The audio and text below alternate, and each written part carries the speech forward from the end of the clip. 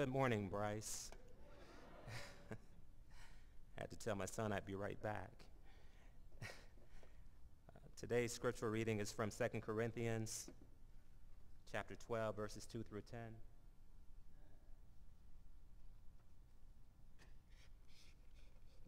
When you have it, if you would say amen. Okay. And it reads as follows. I know a man in Christ who 14 years ago was caught up to the third heaven. Whether it was in the body or out of the body, I do not know. God knows. And I know that this man, whether in the body or apart from the body, I do not know. But God knows. Was caught up to paradise and heard inexpressible things, things that no one is permitted to tell. I will boast about a man like that, but I will not boast about myself, except about my weaknesses. Even if I should choose to boast, I would not be a fool, because I would not be speaking the truth.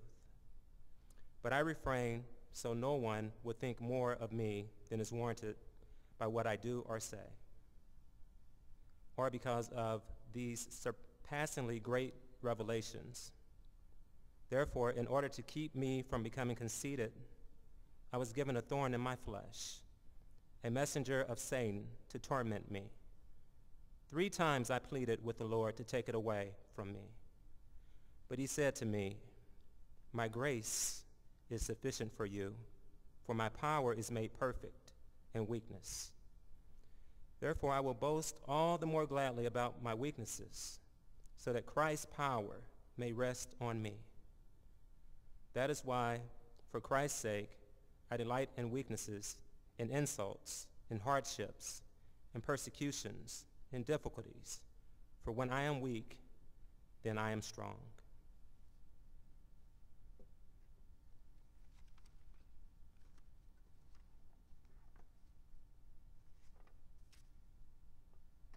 Pastor has titled the sermon for today, Be Not Afraid, There Is Enough.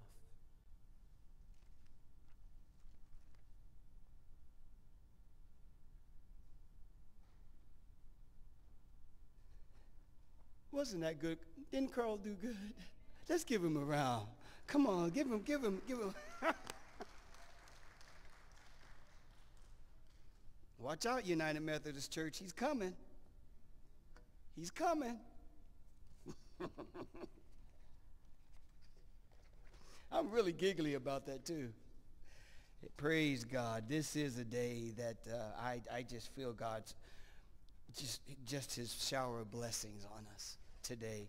I've been asking this particular prayer request on a daily basis for about 2 weeks now. And it's, Lord, send the latter rain. Send the L-A-T-T-A rain. Send the latter rain. Send down blessings upon us that it just pours. And that we get filled up like that pool we used to have in the narthex. You know, I'll never forget that. That will always be my inspiration. I learned a lot going through that phase this winter of having that pool there and to see where we are today. I get real giggly and real excited. I think my a little hypertension starts to come out when I think about God's blessings around here on a day-to-day basis. I start to get real excited when I hear testimonies about how a box of medicine suddenly appears on someone's front porch at a time when they didn't know that it was coming, when they really needed it the most. Boom. I get real excited. I get real excited when I see one of our brothers and sisters come in one week with a cane or a walker, and the next week they coming in cruising. Makes me giggly inside.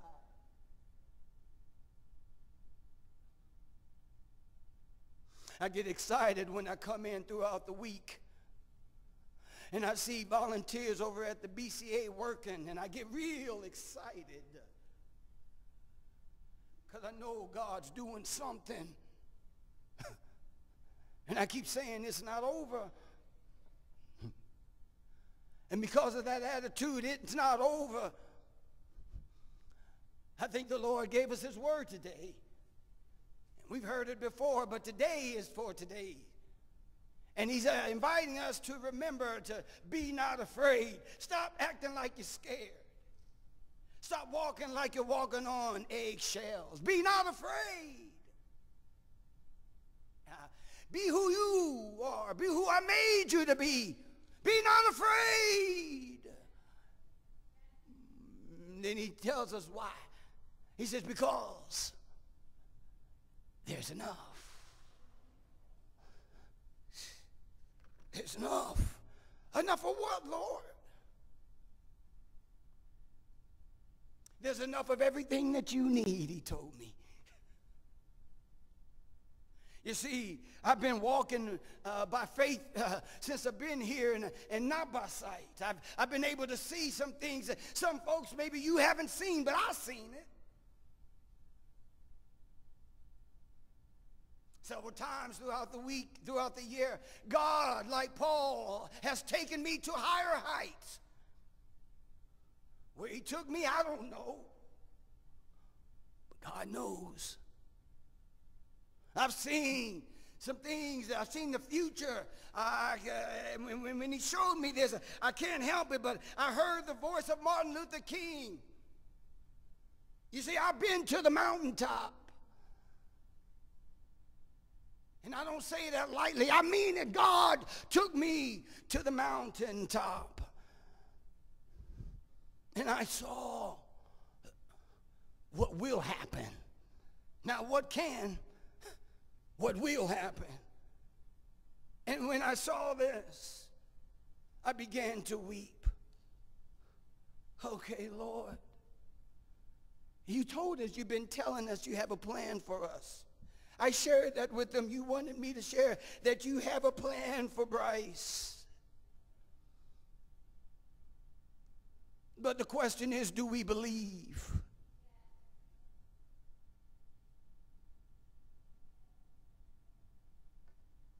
We heard our text today, which was read so clearly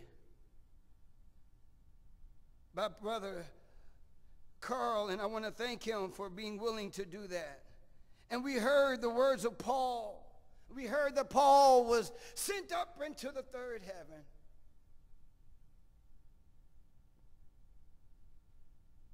And as I sat here and I wondered where this was going today, I was also given a note.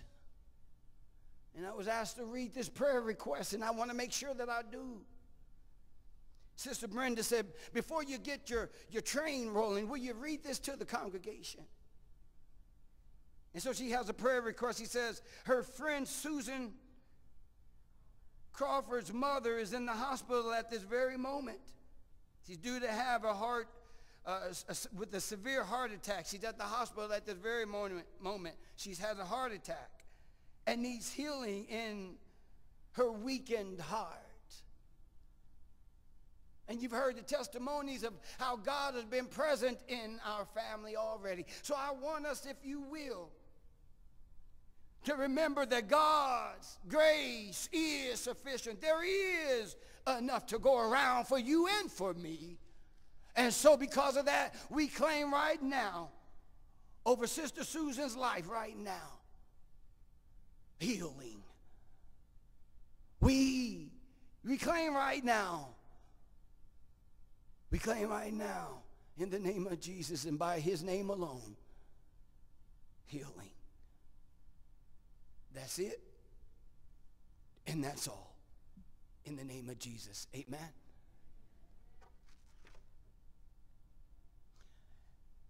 There was a man who went away for a while. He went on an international vacation. But when he got back, he was feeling extremely ill. So he goes to see his doctor and is immediately rushed to the hospital that very hour to undergo tests. The man wakes up. After the tests have been completed, he finds himself in a private room And then he shuffles to the door. When he gets to the door, he finds that the door is locked. It's locked from the outside. Just then, the phone by his bed rings. He picks it up, and he hears this. This is your doctor speaking. We have the results back from your tests, and you have an extremely unusual virus. And we are completely helpless. We can't destroy it or even slow it down. Oh my God, the man cries. There must be something you can do. The doctor says, well, we're going to put you on a particular diet. We're going to put you on the diet that involves pizzas and pancakes, tortillas and pita bread. The man said, will that cure me? And the doctor replies, no, but it's the only thing we can slide under your door. Have you ever had days like that when Murphy's Law, you know that law, where everything that can go wrong goes wrong? Have you ever had those type of days where it seems that Murphy's Law is in full effect? Well, I'm here to give you some good news this morning. And the good news is this: God's grace is sufficient. Be not afraid, because there is enough. Let us pray. Father God, we thank you, Lord, for this day. Now set this manservant that you called to be your under-shepherd. Place him behind your cross now, Lord. Let him not see me. Let him see you. Let him hear you. Hear your word, Lord. And when it's all said and done, Lord, that you get the glory, honor, and praise. In Jesus' name, amen. It is a fact that in life, God sometimes allows difficulties to come our way. But God's grace is enough to handle our difficulties. You see, God's grace gives us strength when we are weak. You heard it. It was read in our readings today. But here's the proposition. God's grace is always enough no matter what circumstances you may find yourself in. It is inevitably what gets us through. God sometimes allows difficulties to come our way, just as we read in verse 7. Now watch this. In this letter, Paul is dealing with some false prophets who are trying to discredit his ministry by saying that they are more spiritual than Paul because they have had superior revelation than Paul. However, Paul points out at the very beginning of this chapter that he has had revelations from God that are indescribable. He says in verse 2 that one day he was caught up in the third heaven. Now I want us to understand what heaven is. For some of us who wonder, what is heaven? I'm going to make it plain and simple. Heaven is simply the house of God. It's where God abodes. It's where not only God, but those who are closely associated with him reside. That's heaven. Heaven is a place where there's no more sin. There's no more sickness. There's no more dying. There's no more crying. There's no more weeping. There's no more wailing. It's heaven. It's paradise. In verse 4, he says that he heard words that is not even lawful to repeat. Paul heard some wonderful things. He heard wonderful things that he wasn't able to describe. They were so far out there. What Paul heard, we don't know. Do you know that extraordinary religious experiences often come at a personal cost? Can I get a witness? Anybody ever had a personal revelation with God? There's a little tag after you receive a revelation. Remember Job or Jacob when he wrestled with God? Do you remember the story of Jacob where he wrestled with God? What happened? Well, at the end of his wrestling, he hobbled away. When Paul entered into paradise, when he was taken into the third heavens, he came away from there with a thorn in his flesh. You see, God will give you something and then he will expect something from you. He says in verse 7, at least I should be exalted above measure by the abundance of this revelation, because a thorn has given to my flesh. Scholars and theologians, they all debate over this, and they have been doing this throughout the years about what was Paul's thorn? What was it? Some say it was a physical ailment of some kind. Some say it was a spiritual struggle. Others say it was persecution. What do I think it was? I don't know.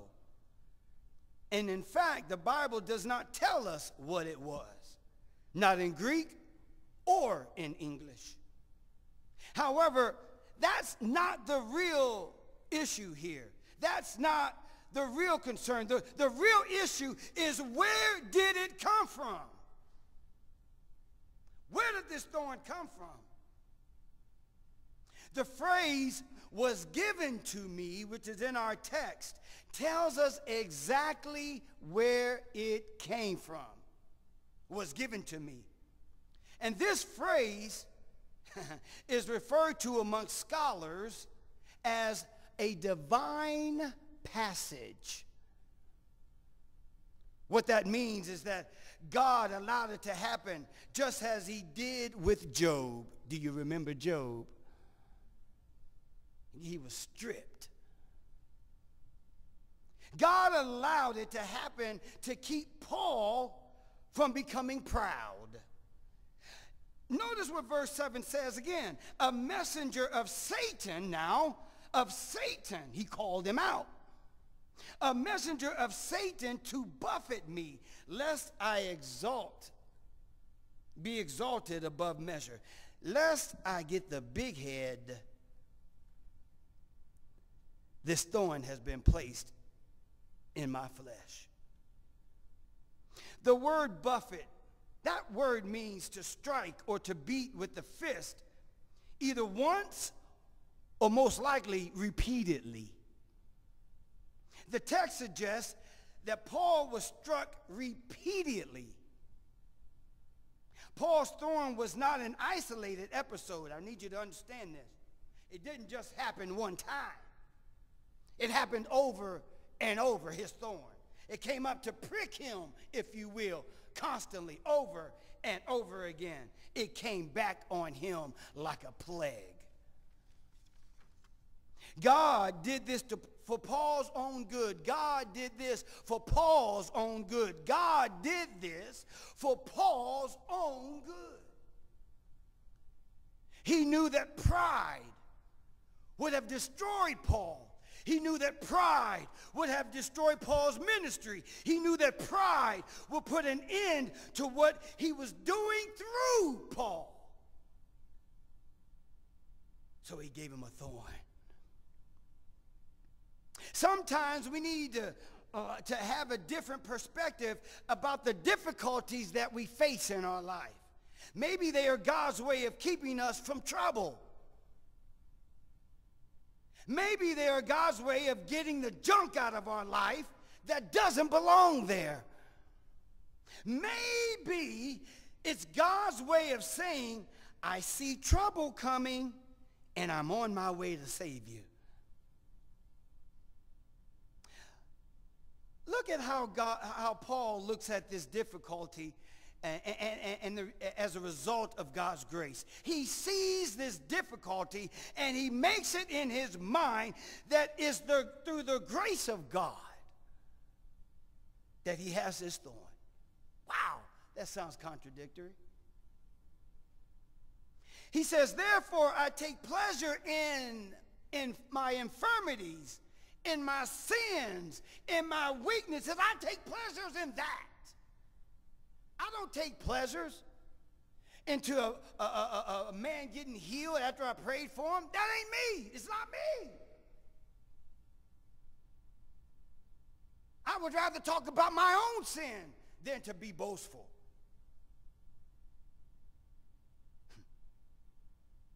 He says, therefore, I take pleasure in my infirmities. I take pleasure in my reproaches. I take pleasure in my needs. I take pleasure when I'm persecuted. I take pleasure when I'm stressed out. I take pleasure, and I do it for Christ's sake. On Christ, the solid rock, I stand. All other ground is sinking sand. I do it for Christ's sake.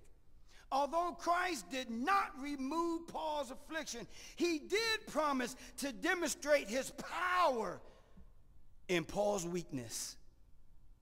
Knowing this, Paul saw insults, hardships, persecutions, and calamities in a different light. When he had no option left, he would be forced, because of this thorn, he would be forced to run to Jesus. Y'all getting the message so far? You see, Paul, his total dependence was on Christ. On Christ. On Christ. Paul knows that when he is weak, he can rely on the grace of God. And through the grace of God, God will empower him to continue the course. That's why he said, I fought a good fight. I ran a good race. Brothers and sisters, I want you to understand something about God's strength. You see, God's grace gives us strength. Can y'all say that? God's grace gives us strength. Can you say it again? God's grace gives us strength. God's grace gives us strength for the battle. God's grace gives us strength for difficulties. God's grace gives us strength to endure. God gives us strength to trust. If God's grace is not enough, then the strength that comes from his grace is not enough. But it is enough. It's enough when things are going wrong. It's enough when we think we cannot stand. It's enough when we don't know which way to turn. It's enough when people or situations may be persecuting you. God's grace is enough.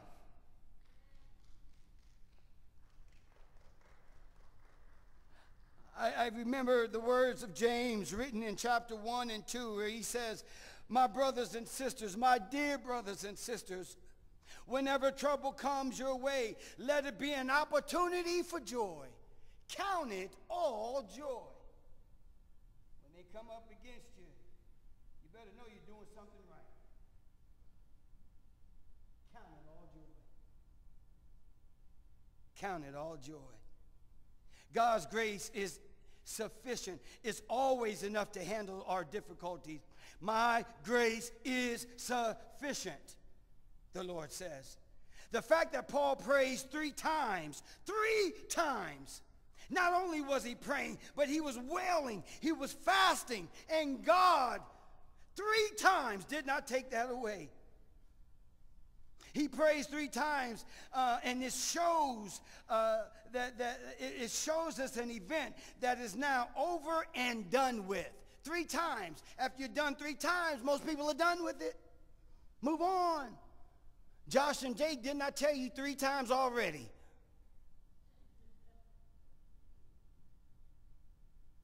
Don't make it a 4th. Okay? So over and over, he shows that it's over and done. Having gone through its beginning and the middle stage and now the end, it's done. No. Paul's threefold prayer, which that is a parallel of Jesus' threefold prayer in the Garden of Gethsemane, which also culminated in the confidence that the prayer had been answered, even though the cup of suffering still remained. Remember, Lord, take this cup. Take it away. Sometimes God will answer our prayers in three ways, in one of three ways. He'll say yes, or he'll say no, or he'll say, be patient. Now, I get a little beclenched, if you will, when I hear that, because over and over and over has he told me, Vaughn, be patient. Love them. Stay the course. So we have to realize that though the answer may be no, it doesn't mean that God has not answered our prayers. It just simply means that he has another way in mind. So don't get all messed up. Don't start to cuss him out, asking why. He hasn't said no. Perhaps he's just saying, you're not ready for it yet. In verse 9, the Lord tells Paul the reason he will not take the thorn away. He says, my grace is sufficient for you. My strength is made perfect in your weakness. The verb sufficient simply means suffice. It means satisfy. It means enough. The promise is that whenever the messenger of Satan afflicts you, afflicts me, afflicts Paul, we will be able to continue through the sufficiency of his strength, love, and promise. We can get through the situation, the difficulties, whatever we're facing, we can get through it because his grace is enough. The promise is that whenever the messenger of Satan afflicts us, we've got to remember that when we're weak, that's when we're the strongest. So you better watch out.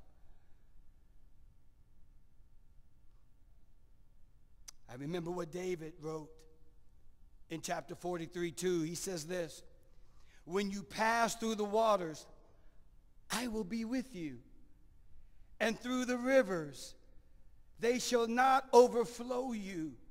And when you walk through the fire, you shall not be burned, nor shall the flame even touch you. You remember Shadrach, Meshach, and Abednego, don't you? So in my conclusion today, I want us to be reminded, I want us to know with this, how we can apply this word today. Understand this, no matter what difficulties you may be facing right now, God's grace will be enough. Be not afraid. If you need healing, his grace is enough. If you need help in a relationship, his grace is enough. If you have an unsaved loved one who's running from God, know that God's grace is enough. His grace is enough. On the highest mountain, God's grace is enough. Down in the lowest depths of the valley, God's grace is enough. Whether you're in the deepest of oceans, know that God's grace is enough. It's enough. So today, as we go to our second portion of our activities today, I want you to know that wherever you go, know the promises of God. Know that you belong to God. Know that his blood is upon you. the shield, his buckler. His word is in you. And because of that, his grace is enough. So be not afraid. Stand. Stand after you've done all you can. You just stand. You see, when Jesus pleaded for God to take the cup away, he realized that he was praying the wrong prayer. And then he said, Lord, but you have your way, not mine. And he took that cup all the way to the cross. You know what that cup was for him? I don't know. The Bible doesn't say. But just like Paul, I can imagine what it was. Take the agony of sin away. Brothers and sisters, there is enough. There's enough grace for us to share with everyone. There's enough grace for all. He proved it when Jesus went to the cross for you and me. He took on our sins. He took on our stuff upon his shoulder. And they whipped him, and with each stripe, each whip, Jesus says, with each one of these, my people are healed. His grace is enough. He, and he alone, laid his life so that we can have life more abundantly. And he rose from the dead and from the grave with all power in his hands, because his grace is enough. And that's why we don't have to be afraid, because Christ is with us. Christ is with you every day. So be not afraid. Amen. Let's give the Lord a hand praise.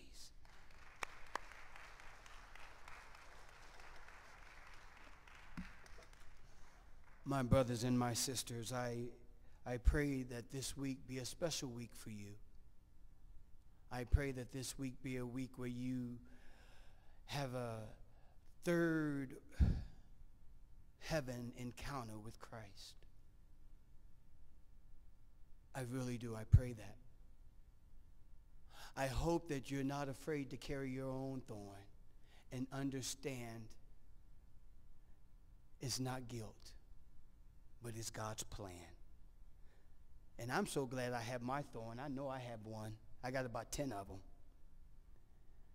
And you know what? I walk every day with it, and I know his hand is on me. His hand is on you. I can see his favor every day. Amen.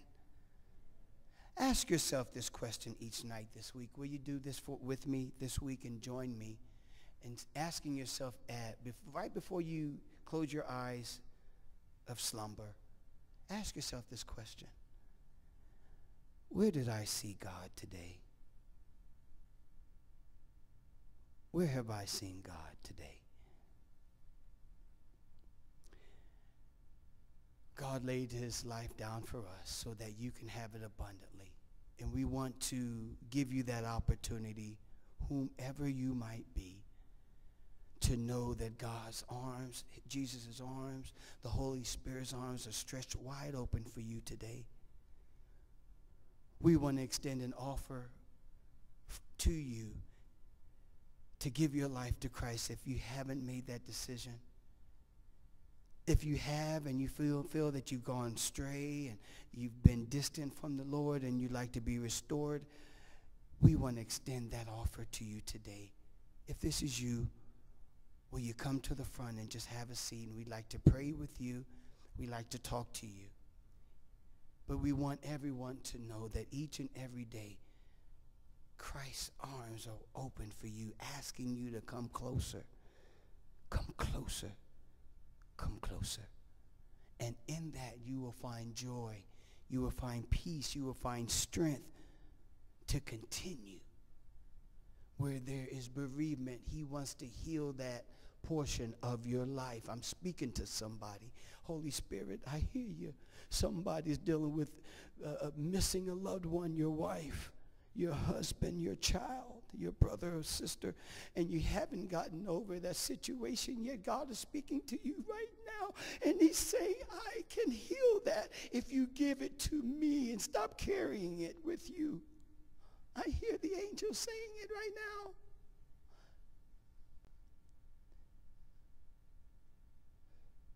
Is there one that will give their lives to Christ wholeheartedly? Is there one? Come to Jesus just as you are. Is there one? Amen. Let's give the Lord a hand praise for him saving all of us. Amen. When we all get together, what a day. Ooh, y'all know me. Yeah, I heard someone say, yeah. I'll be the first one in line to praise him. You see, I've learned that I can't carry a rock with me. Me and rocks don't get along. You see, me and rocks, we have nothing in common. You see, rocks, you know, they'll sing for you. They'll sing for God when you're not singing. Well, because I'm always singing, I don't need any rocks with me. Hey, I want y'all, somebody listen to this. When we all get to heaven, we're going to look alike, we're going to smell alike, we're going to dress alike, we're going to act alike, we're going to think alike, we're going to be alike. And what a day that's going to be. I don't know about you, but I'm ready. If the Lord were to take me right now, I'm ready. I'd like to ask that you would keep my family in prayer as we are currently at the moment. It is now kickoff time, and this baby is going to be born any moment. Amen. We had a chance to be with my daughter yesterday, and she looks good. And I just kept laughing because I'm so happy. A life is coming. Life is coming. And I don't know, you can imagine when I'm already pushing my schedule, my time to make to be in position for this, because I'm known as Mommy Daddy. You see, sometimes these kids don't know who they're talking to, whether it's pops or their mother. But I'm looking forward to another kid on my chest. And will you keep my daughter Jasmine in your prayer as she is having her false contractions at the moment? So false to a guy means it's time to go to the hospital. So pray for us, if you will. Once again, I want to thank you, all of our visitors, for the first time, third time, or whatever time. Welcome, and we hope you enjoyed the worship service today. We pray that the Holy Spirit has touched you in a way that will change your life from this day on, that there is some seed that has been planted into you that you'll plant into someone else. Amen? Amen. I'm going to put our musician on the spot, which I love to do, and I'm going to ask her to bring us a closing song. And I don't know if Brother Phil can join us. Amen. Thank you for your time, everyone.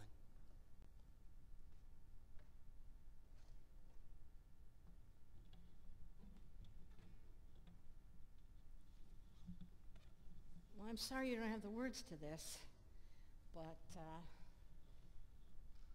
I pulled it out today, this morning, and so I'm ready. And this is a good ending song. Your grace is enough. Oh, that wasn't right.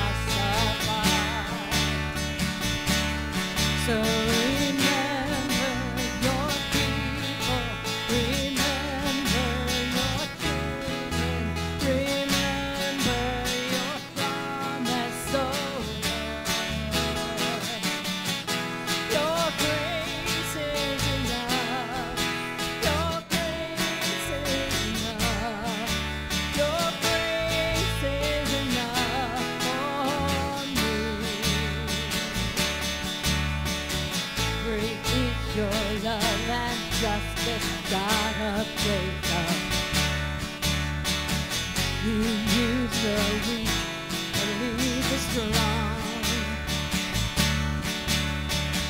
You lead us in the song of your salvation.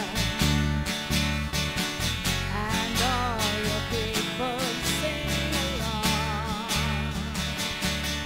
So remember your people, remember your children, remember your promise, oh God. Your grace is enough, your grace is enough, your grace is enough for me. Your grace is enough. Heaven reaches out to us. Yes, your grace is enough for me. Oh God, I sing your grace is enough. I'm covered in your love. Your grace is enough for me.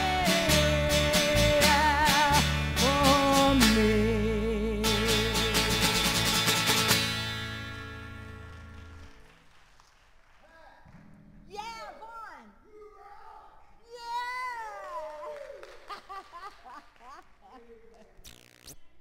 Now, Lord, we thank you for an awesome service today. Thank you for your word. We are your children. We want to remember that.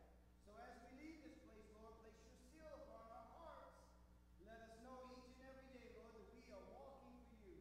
Allow us to be your light. Allow us to lift you up, because you said, if I be lifted up, I will draw all men unto me. So allow us to be that light. Yes, Lord, that so shines before men that they will see our good works and come to glorify you, Lord, which art in heaven. We thank you. We praise you in Jesus' name. Amen. Amen. Amen. Amen. Go in peace. Go in peace.